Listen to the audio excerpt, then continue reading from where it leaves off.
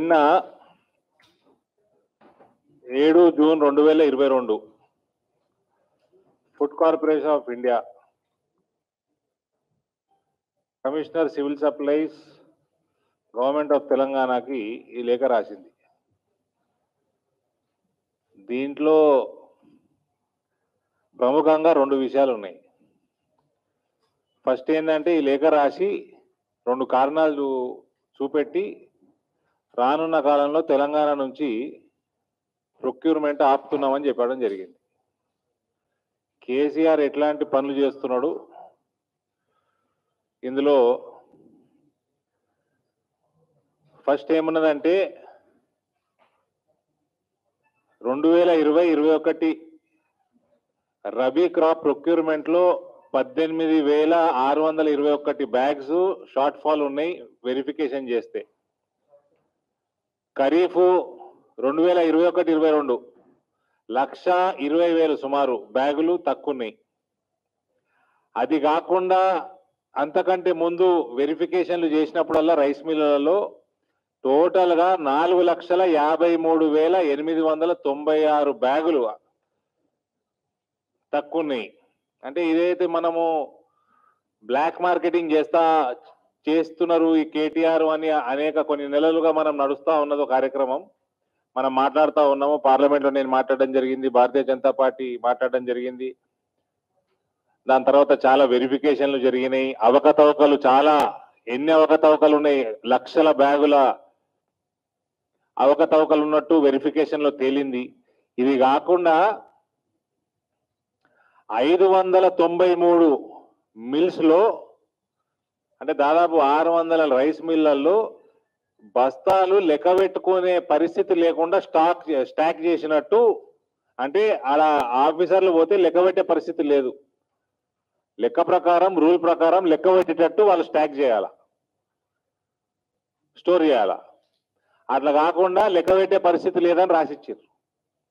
అది 2 సంవత్సరాల కింద చేసినప్పుడు కూడా అదే రాసిచ్చిండ్రు, పోయిన సంవత్సరం అదే రాసిచ్చారు, ఈ సంవత్సరం కూడా అదే రాసిస్తున్నారు.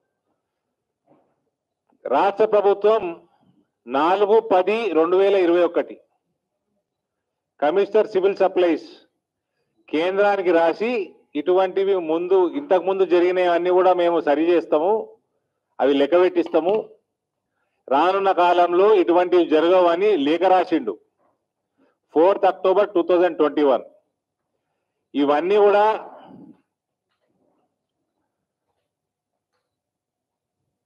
(31 3 2022) కేంద్రం మరొకసారి లేఖ ద్వారా తెలియజేసింది, ఇటువంటివన్నీ సరిచేయండి, మీరు ఏం యాక్షన్ తీసుకోమని మీ లేఖ ద్వారా 4th October 2021 మీరు తెలియజేసి యాక్షన్ తీసుకుంటలేరు, ఇప్పటి వరకు తీసుకోలేదు అని అలా గుర్తు చేసి, మళ్ళా అన్నిటికంటే పెద్ద షాకింగ్, ఇక ఇది ఏందో మాకైతే అర్థమైతలేదు.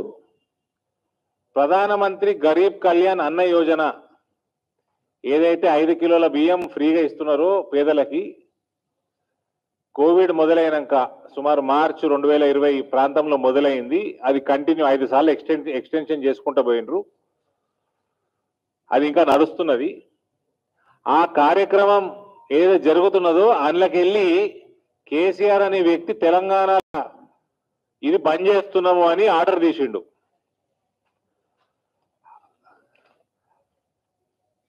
మాకు మరి ఆయన గరీబోళ్ళు లేరనుకున్నాడా, మరి కోవిడ్ ఎఫెక్ట్ మొత్తం వెళ్ళిపోయింది, అందరికీ నౌకరీలు వచ్చేసినాయి, లేబర్కి కూడా ప్రతిరోజు పని దొరుకుతున్నది అనుకున్నాడా, మరి ఏమనుకున్నాడో ఫామ్ హౌస్లో కూర్చొని మాకు తెలియదు. కానీ ఇక మేము గరీబ్ కళ్యాణ్ అన్న యోజన ఫ్రీ రేషన్ ఏదైతే కేంద్రం ఇస్తున్నదో బంద్ చేస్తున్నామని ఆర్డర్ తీసిండు.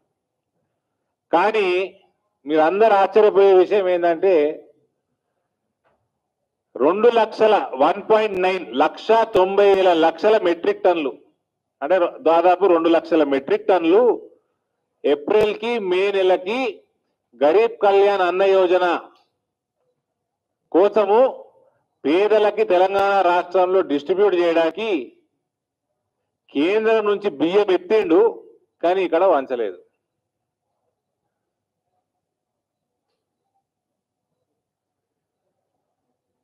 It is also to bring to your kind notice that against PMGKY, Government of Telangana has already shown lifting of considerable quantity, 1.9 lakh metric tons from DCP stocks against April and May 2022. But the same has not been distributed among beneficiaries as yet. Here it is pertinent to mention that PMGKY is a Government of India scheme where free food grains are being distributed among poor people. Because of not distribution of free rice stocks, already lifted by the state government, the beneficiaries are deprived of the benefits of Garib Kalyan Anna Yojana. మరి ఏడికి పోయినాయి 2 లక్షల metric టన్నుల బియ్యం ఎక్కడికి పోయినాయి అని జవాబు మేము డిమాండ్ చేస్తా ఉన్నాం. నువ్వు ఇయ్యను అని అంతకుముందే ఆర్డర్ చేసినావు. మేము బంద్ చేస్తున్నాము, ఈ యోజన బంద్ చేస్తున్నాము అని అంతకుముందే ఆర్డర్ చేసి దాని తర్వాత నువ్వు కేంద్రం నుంచి బియ్యం ఎత్తుకొని మరి 2 లక్షల మెట్రిక్ టన్నులు ఎక్కడ పోయినాయి?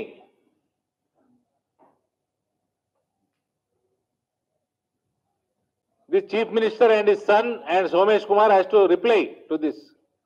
ఈ 2 కారణాల వల్ల ఒకటేమో ఈ బ్లాక్ మార్కెటింగ్ దందా, రైస్ మిల్లర్ల అన్ని 5 లక్షల బ్యాగులు 4.5 లక్షల బ్యాగుల పైన అవకతవకలు, మళ్ళా దాదాపు 600 మిల్లులల్లా లెక్క పెట్టేటట్టు పేర్చకపోవటం, 2 సంవత్సరాల నుంచి లెక్క పెట్టే పరిస్థితి లేదు అని గదే జవాబు ఇవ్వటం, దాన్ని రెక్టిఫై చేస్తాము, అవకతవకలు ఉన్న రైస్ మిల్లర్ మీద యాక్షన్ తీసుకుంటామని లిఖితపూర్వకంగా కూడా రాష్ట్ర ప్రభుత్వం ఇవ్వటము, కానీ 2 సంవత్సరాలలో ఏం యాక్షన్ తీసుకోకపోవటము, ఇదొకటి. మళ్ళీ ఇప్పుడు ఆడికెళ్ళి బియ్యం తీసుకున్నారు, బియ్యం పేదలకు ఇస్తలేరు, బంద్ చేస్తామని చెప్పినాక బియ్యం ఎత్తిండు. దీనికి మళ్ళా in view of the above it has been decided to stop further rice receipts in central pool by FCI and by state under DCP in Telangana till further orders. Any quantity of rice received under DCP by state government henceforth will not be counted under central pool. In Awas Yojana, paisal తీసుకుంటాడు, ఇల్లు కట్టడు. ఈయన ఆరోగ్యశ్రీ ఇయ్యడు,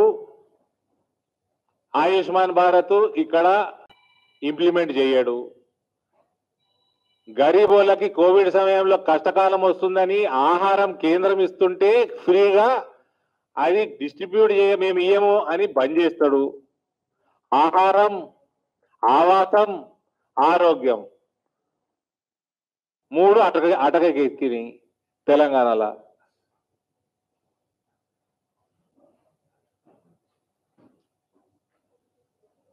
దీనికి జవాబు ఇవ్వాలి. 2 లక్షల metric టన్నుల బియ్యం ఎందుకు ఎత్తిండ్రు? మీరు ఆ స్కీమ్ బంద్ చేస్తే తెలంగాణలో అసలు బంద్ చేసుడు తప్పు. ఫస్ట్ ఆఫ్ ఆల్ గరీబోనికి మోడీ సర్కారు ఫ్రీగా భోజనం పెడతా ఉంటే కోవిడ్లోకి వెళ్ళి కోవిడ్ అయిపోయి ఉంటుంది, రోగాలు వచ్చుడు బంద్ అయినాయి, అది కూడా వస్తున్నాయి, ఇంకా వస్తున్నాయి. కానీ సరే సీరియస్నెస్ తగ్గింది, మళ్ళా గాడి మీద పడాలి, టైం పడుతుంది. ఎవరికి పని దొరుకుతున్నదో దొరకలేదో ఇంకా టైం పడుతుంది. కేంద్రం ఇస్తున్న ఫ్రీ స్కీము నువ్వు ఎందుకు బంద్ చేసినావు? బంద్ చేసినా అని చెప్పి మళ్ళీ స్టాక్ ఎందుకు ఎత్తినావు? ఎత్తిన స్టాక్ ఎటు పోయింది? దాదాపు 600-700 కోట్ల మాలిది.